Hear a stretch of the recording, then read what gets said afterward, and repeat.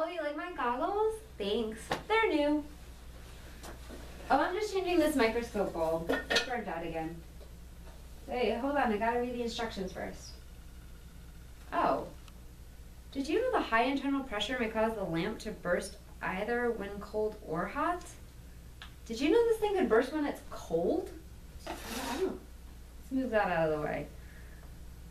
Okay, it says always wear protective clothing and appropriate face protection. What does that mean? Is this appropriate face protection? Is this protective clothing? Does this lab coat need to be longer? Man, I wish they would elaborate on this stuff. Oh, no, wait, they do.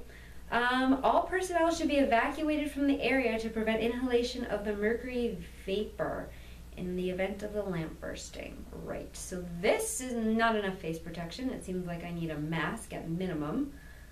The area should be well ventilated for a minimum of 30 minutes. Oh my gosh, did you know how toxic this thing is? Oh gosh, it says the mercury residue should be collected with the use of a special absorbing agent. What is that? Do we have a special absorbing agent in the lab?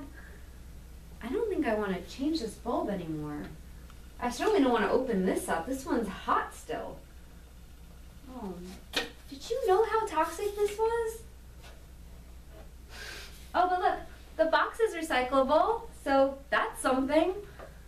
Yeah, I think I'm going to see if somebody else will do this. Do you think maybe I could get an undergrad to do it? Sorry, I know, that's terrible. That's terrible, I know. I'm going to go see if somebody else in the lab will take care of it. Okay, I'll be right back.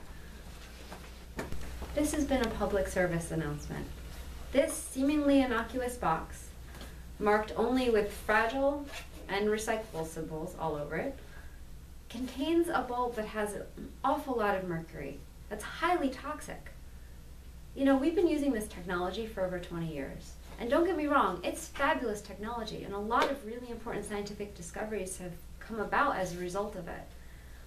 But you know, its time has come, and our time has come.